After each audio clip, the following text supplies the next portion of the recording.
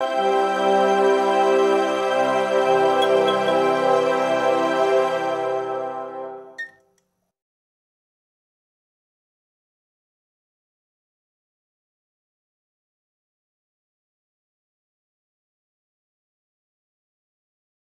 actually just like a capsule.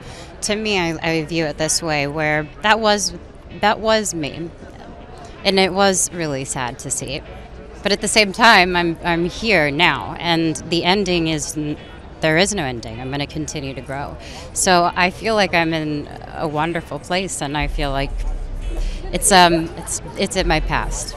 I don't think I expected this film to be what it is. Actually, I think it happened, and I started opening myself up and deciding that maybe I shouldn't just make a documentary about me and my music. Maybe it could be something along the lines of helping people. And that's when I had, Alec there being so up close and personal, and it was really amazing. I hope a conversation is started, even if it's in your family or at school or wherever. But I think I want people to hopefully have conversations about what maybe they're experiencing or walking through. That would be my hope.